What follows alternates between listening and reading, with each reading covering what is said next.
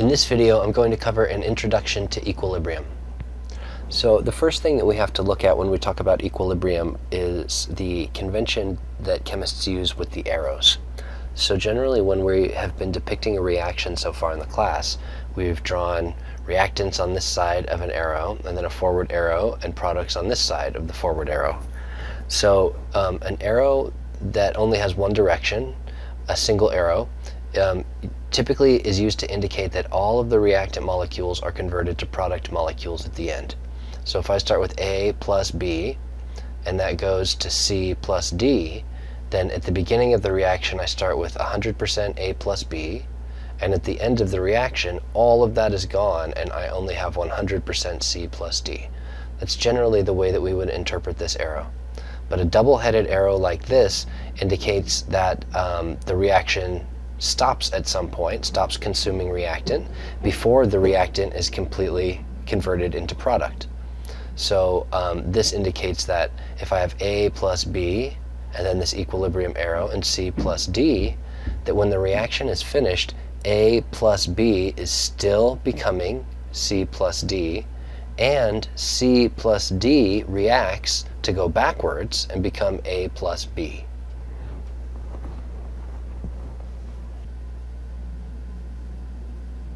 Alright, so here we have our reaction. So the reaction is A plus BC, so here are my reactants, A and BC, and after they react I have A, B, and C. So you can see that at the beginning of the reaction, when the yellow hits the purple-gray molecule, I create a new molecule, the yellow-purple one. But the yellow-purple one is a product, and the gray one, C, is a product, and those can react again, can collide again, and go backwards to create A plus BC. So we interpret this forward and backwards arrow as showing that both reactions are happening. So right now I have reactants. I have A and BC. So now we've increased the dimensions of the reaction. We were only reacting along this line in the beginning, and now we're reacting in this two-dimensional box. So the reactions become a bit more complicated, and not even as complicated as a three-dimensional reaction, right? If we added the third dimension, it would be even harder for these two to collide with each other in the right orientation and with the right activation energy. So let's heat it up a little bit, give it some more energy so we can make a effective collision more likely. Alright, so now they've got plenty of energy, and they're moving so quickly that they're going to collide more often. And since they collide more often, they're likely to have an effective collision and create product.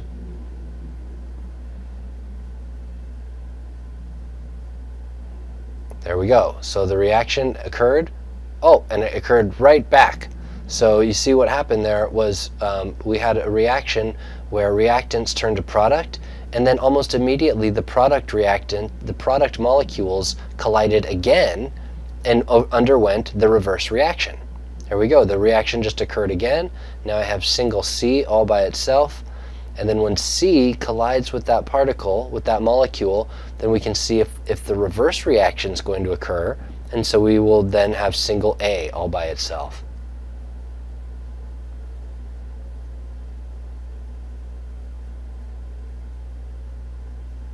There we go, A all by itself. Oh, and again, so it was a very strange way for those to react, but they seem to be doing it consistently. So equilibrium is this idea.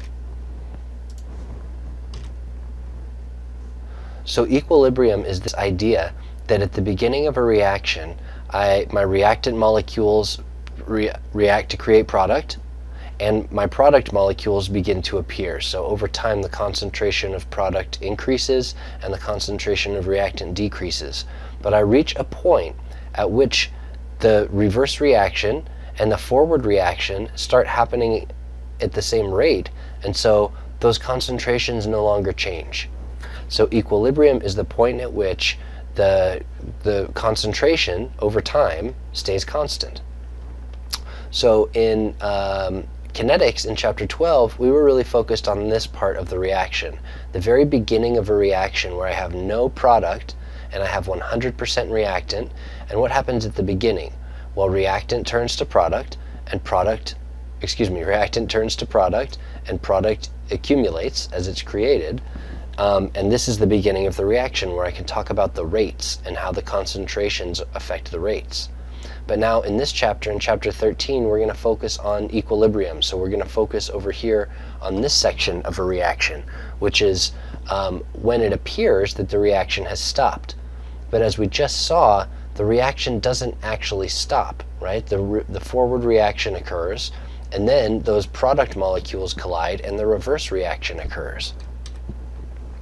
So what we can see is that if we talk about concentrations, then the concentration at equilibrium does not change anymore. It becomes constant. But the concentrations at equilibrium of reactant and product are not necessarily the same. If I start with 100% reactant and 0% product, that doesn't mean that I'm going to end up with 50-50 when equilibrium is achieved. Sometimes that's true, and sometimes it's not. More often, it's not true. The concentrations are not 50-50. They're not even equal at equilibrium. But what is equal at equilibrium are the rates of the forward and the reverse reaction. So you can imagine that at the very beginning of a reaction, before reactants have turned into any product, there is no product around. So when I'm talking about how fast is the forward reaction versus the reverse reaction, well, at the very beginning, the reverse reaction cannot occur. This cannot occur until I create some product. And after these two collide and I've created some product, then the product can go backwards and the reverse reaction can occur. So at the very beginning, here's the rate of the reverse reaction. At the very beginning, the rate of the reverse reaction is 0 because it can't occur. It cannot occur until the product is formed. So the reverse here's the forward reaction. The forward reaction, here's the rate is on this axis, right? So the highest point, the fastest rate, is right at the very, very beginning of the reaction when I have no product and I have 100% reactant. So those reactant particles are going to bump into each other and make product. And then right here, as soon as I've created any product at all, then the rate increases from 0 to something. And now I have product, and the reverse reaction can start to occur. And as the forward reaction occurs and makes more and more and more product, this line going down means more and more product is being created. Well, as more and more product is created, that reaction, the reverse reaction, goes faster and faster and faster, until I reach a point, because the forward reaction is going slower and slower and slower, and the reverse reaction is going faster and faster and faster, and they reach a point at which both of those rates become equal. So when we talk about equilibrium, what's equal at equilibrium is the rate of the forward and the reverse reaction, not the concentration. So some reactions reach equilibrium only after almost all the reactant molecules are consumed. So sometimes we start with 100% reactant and 0% product, and when we're done, we have about 0% reactant and 100% product. In some reactions that happens, and we would say that the position of equilibrium favors the products, by which we mean that we have almost 0% reactant left. But even in those situations where I start with 100% reactant and at the end I have just about 0, I don't have 0%. It might be 0.0000001%. It might be an incredibly small amount of reactant, but there's always a little bit of reactant left, and if there's not, the product particles will collide with each other, because now there's 100% product, so those product particles will collide with each other and they'll always create a little tiny bit of reactant. So that ratio, which is 99.999999999% product and 0.0000001% reactant, that ratio is what we call the equilibrium. And so sometimes when it seems like the reaction has completed and there are no reactants left, that's never really true. So every reaction is in equilibrium. Every reaction eventually reaches an equilibrium. And in an equilibrium, it looks like the reaction has stopped, but it hasn't. It's always moving forwards and backwards, but at equilibrium it's moving forwards and backwards at the same rate. But when the forward and reverse reaction reach the same rate, then the concentrations stop changing. And so that happens in every reaction. Those that seem like there are no reactant left, and other reactions reach equilibrium when only a small percentage of the reactant molecules are consumed. So maybe I start with 100% reactant, 0% product, and then at the end of the reaction, maybe I have 90% reactant and 10% product. And I can let that reaction go on and on and on and on forever, for weeks and months and years, and it will never go any further. It stops when there's 90% reactant and 10% product. Some reactions that's their equilibrium. That's when they stop. And so we would say that the position that in that reaction, the position favors the reactants. So when the reaction appears to have stopped, and remember it never really stops, but the concentrations stop changing. So when the reaction appears to have stopped, what's happening is it's going forwards and backwards at the same rate. And sometimes when it appears to have stopped, I have almost 100% products. And sometimes when it appears to have stopped, I have almost 100% reactants. Whether or not which of those cases I'm going to get in a reaction depends on what we call the equilibrium constant.